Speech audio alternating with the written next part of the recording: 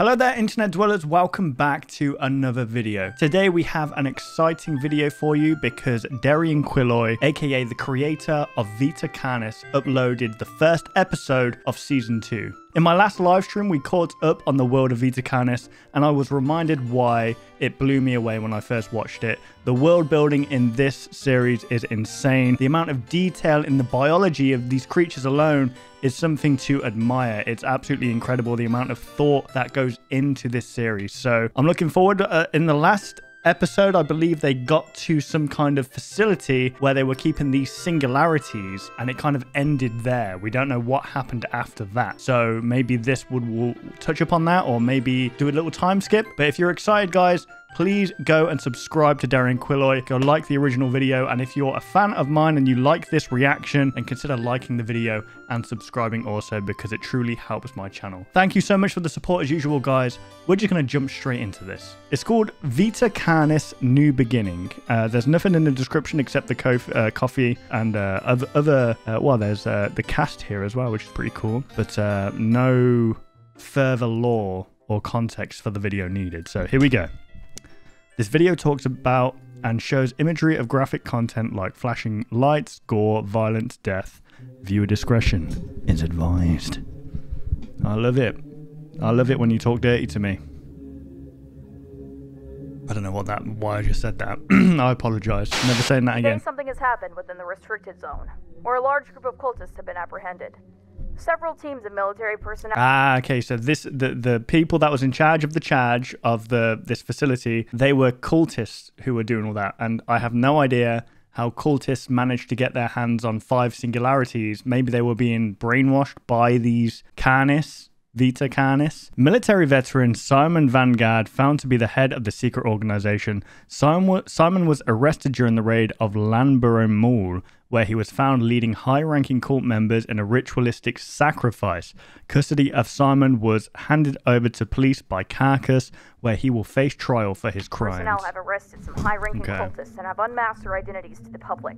Shockingly, several of these members are well-renowned politicians and high-ranking members of multiple governments across. Who would have thought? Government doing weird ritualistic things?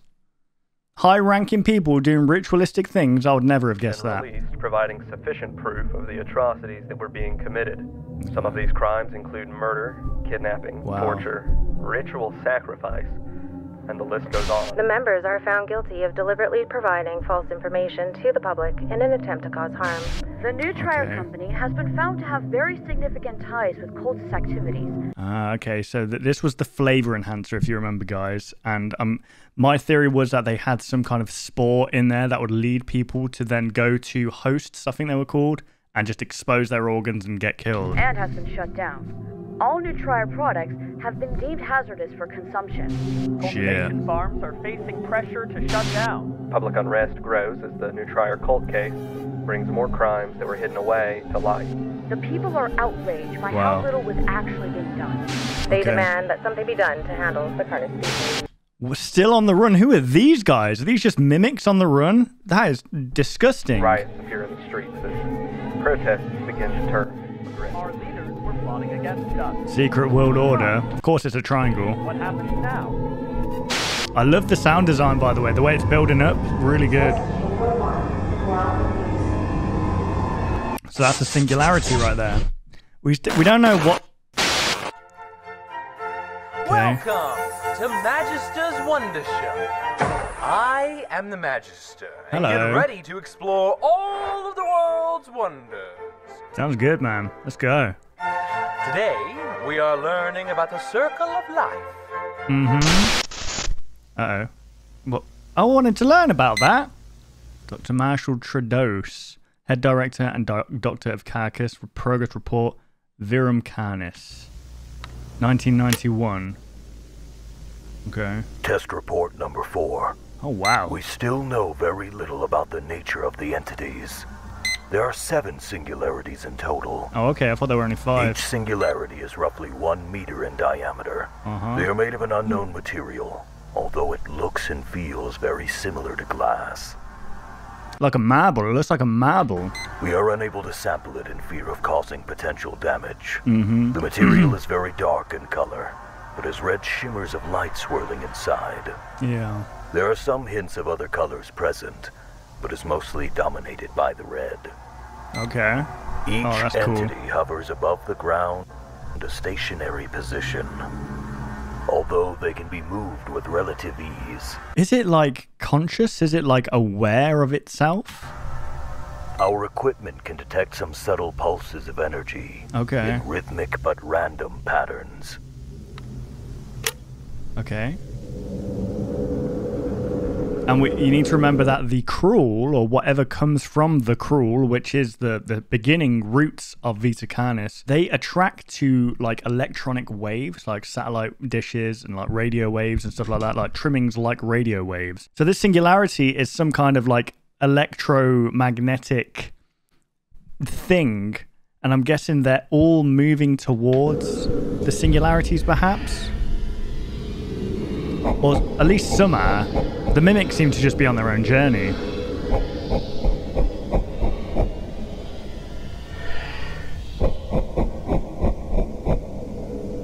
Okay, it's doing 7.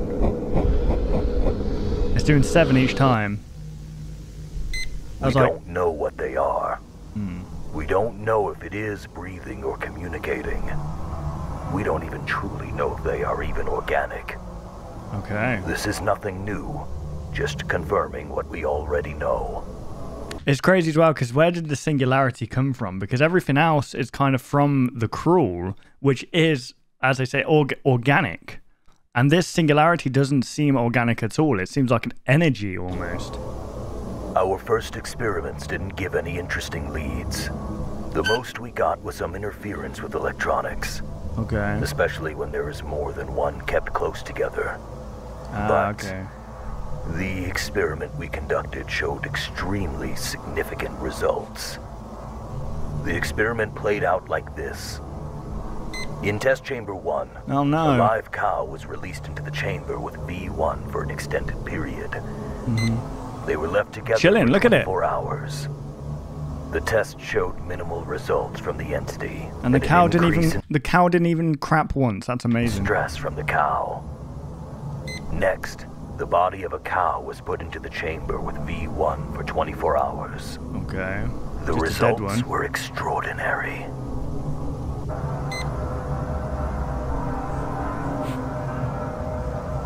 Oh my god. It turned it into cruel. A corpse was turned into cruel. And that was done by a singularity. So was the start of Vita Carnis... if the start of Vita Carnis came from dead bodies, it was 1931, I believe, when it first came about. I don't know if there was any major war events, because World War I ended by then, and World War II hadn't started yet. But if the cruel is made from the singularity turning it into cruel, then that's... So these are made of dead things? 5 hours after the whole body had been ingested, concentrations of Kroll rapidly grew from several points from within the chamber. Wow. Okay. What this could mean, it rewrites everything we knew about the Vita Carnis species. Jeez, okay. So that singularity technically should be at the top there, and that cruel should be at the bottom.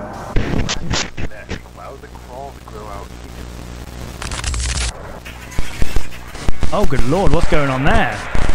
Is that elephant dying? First, a young larva hatches from within its egg. It will roam around and find food to help it grow and grow. Once they are big enough, they transform into a pupa. And after some more time, they transform into an adult beetle. Nice. The adult beetle will go out into the world in search of food. Search of food, okay. Dr. Rhodes Ceres, is that how you say that? Cruel specialist, head cultivator, progress report, Vita Carnis. Okay, audio log. Progress report for crawl samples. Cultivation has been successful. So far, we grew them with 3 specific environmental factors. 1 is our control group, 2 with access to additional nutrition sources, and 3 with exposure to radio signals. Okay. They love radio signals.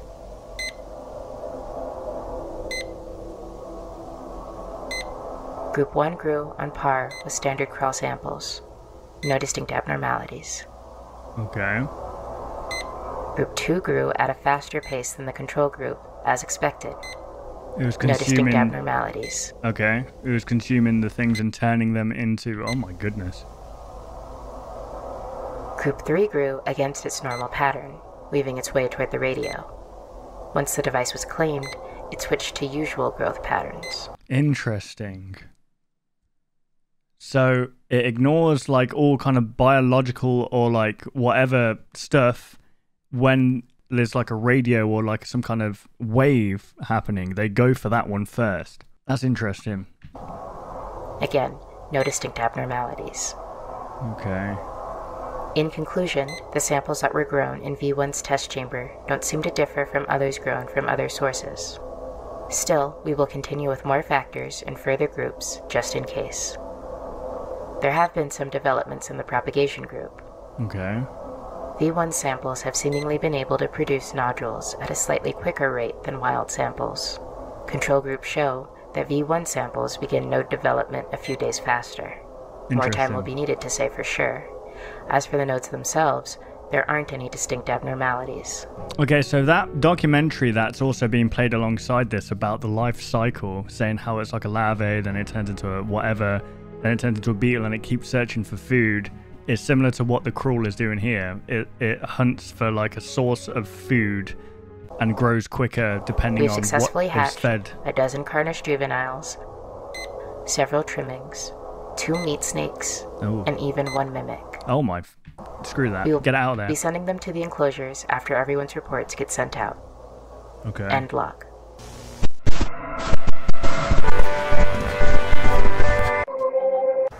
Okay, look, yeah, it's showing like... And then is ground into a fine mint and is now ready for the garden. What is that? That's not cruel, is it? Dr. Fawn Penitro. Trimming specialist. Here we go. Trimmings. The cute little guys. Audio log. Progress report for trimming colony. Significant progress in learning the social patterns of a group of trimmings we have been keeping together. A new batch of juveniles were added to the main colony at the beginning of the new progress report. They were accepted into the community immediately. No conflict or rejection observed. Okay. They did provide the circumstances to document more of their interactions. They're social creatures, guys. They need that social interaction. Trimmings communicate through a series of vocal cues. Okay. Colony members meeting the new batch with squeaks and squeals. Yeah, they're talking to each other. They also are not afraid to show us when they are upset. Trimmings also use some physical displays as well. It's like Happy Meat Fam, isn't it, this is? For example, trimmings do a chewing or chatter motion with their mouths when they are happy or interested in something. It loves football. That's good. The experiment that we performed was to explore the extent of their communication skills. The test went like this. I love practical effects, guys. I absolutely love it. I just came back from watching Alien Romulus, and I've got to say, practical effects need to come back. We took one of the trimmings and had them in place in a modified enclosure. A speaker would play 2 separate audio cues. A positive cue would play, followed by a treat. Okay. And a negative cue, followed by a small spray of cold water. No! We did several rounds of both audio cues to condition the trimming's response. So you're doing like, what's that thing called? With the stick or whatever it's called? Yeah, it's chewing.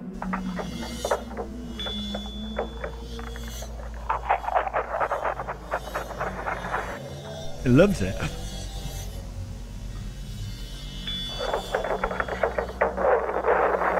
Wow, it's getting super aggressive towards the freaking feeder. What am I thinking of? Pavlov? Yeah, Pavlov's dog. That's what this is doing. It's conditioning this thing to certain sounds. Oh no! I can't believe it. Oh, leave that poor trimming alone.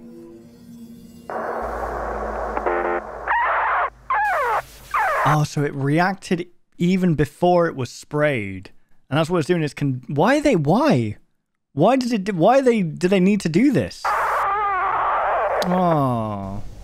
Oh, that's actually really sad. What the fuck? The trimming was released back to its colony. Good. Fucking give it a warm bath and some treats, you disgusting pig. And after a few hours, we tested how much the trimmings communicated. Okay. Another speaker was placed near the colony's enclosure, where we played the same audio cues. No.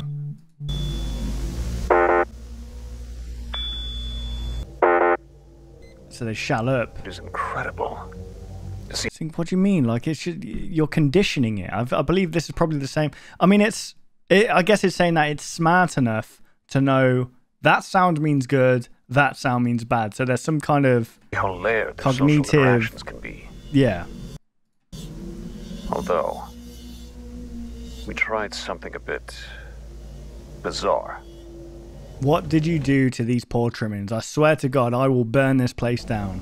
We found out that a wild colony had settled around the facility recently. Okay, so they're communicating outside. It was strange. How so? What we did. What did you do? Just say it. It was a long shot. We set up a radio device near the wild colony and near ours. And you played the sounds? We linked both devices up and played the cues. No way.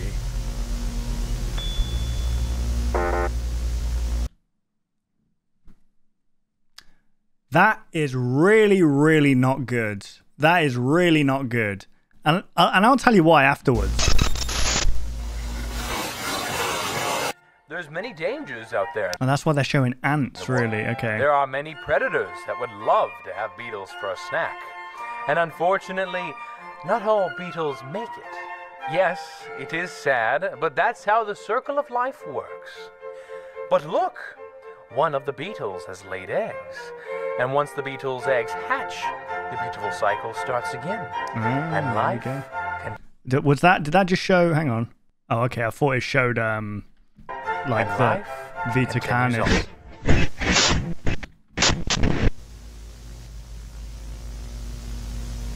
Okay, there we go. So we're not going to learn about the mimics in this one. Because I imagine like the tests that they're going to do on mimics. Because it seems like they're going through each testing ground of like each little species of this cruel or Vita Carnis. Okay, let's see if there's like any story at the end here. Usually there was like a... Okay, never mind. These are all coffee members. Links in the description, nice. That was good. Okay, so just before, more to come. Okay. What this means... In particular, the trimmings, but the trimmings, you got to remember, come from the cruel.